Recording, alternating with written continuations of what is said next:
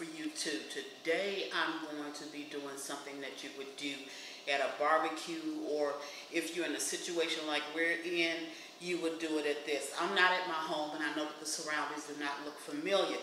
That's because we're at Cheatham Military Base. We have spent the weekend in a cabin, been fantastic. Now we're going to have a barbecue, and I just wanted to show you how to make a baked bean recipe for your barbecue. I'm here with my family members, maybe about 15 of us. It's been a beautiful time. I know that this cabin does not look like cabins used to look in the old days, because everything in here is really modern conveniences. So let's get started with the ingredients that we're going to need today. We're going to need, of course, baked beans, and I like Bush's baked beans, so we're going to be using Bush's baked beans because the shell is a lot more fit for your baked beans. It's more of a coarser shell. It's not too smooth, so your baked beans won't be mushy. We're going to need some mustard, brown sugar, some onions. You don't have to saute them, even though I did saute these. This is about a cup of onions for this can of baked beans, and this is your family size baked beans, and it's roughly 117 ounces of baked beans. Some people put ground beef in it. You can. Some people put bacon in it, whether the bacon is cooked or not cooked. They cut it up and they put it in it. But today we're not going to do that. I'm not going to use any of those items. And I don't have a bowl, so I'm going to do this from an aluminum pan. This aluminum pan is a 9 by 13 aluminum pan.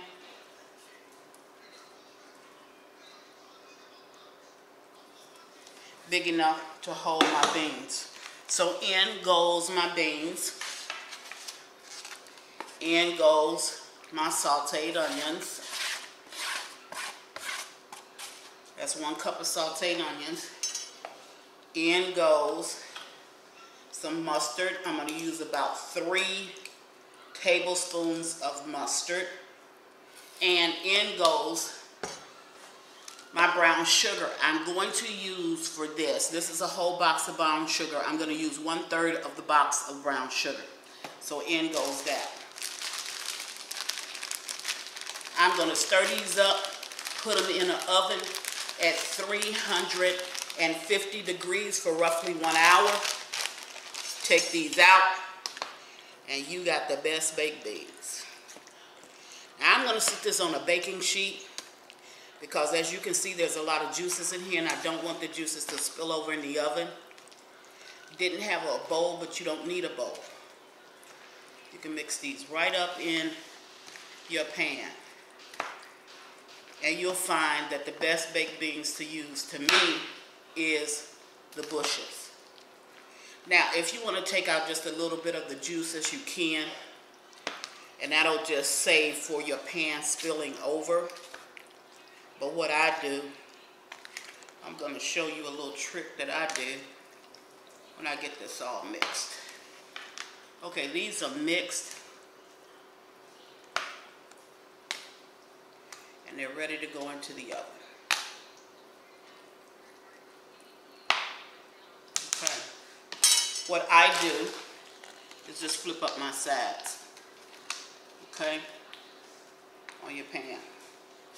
And that's going to give you a lot more room.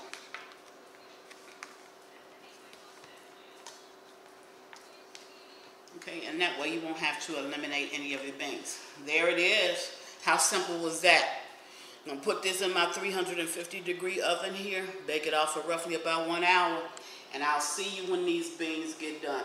By the way, you'll see this next week, but I'm having a ball. Be right back. Hi, I know you see I'm in different clothes, and that's because it's another day. You did see the video tape of the baked beans. They were delicious. We didn't have them in our cabin. We had them in my daughter's cabin, but they were very, very good. But I never want to leave without telling you, thank you for watching Chris Cook for You Too. Bye.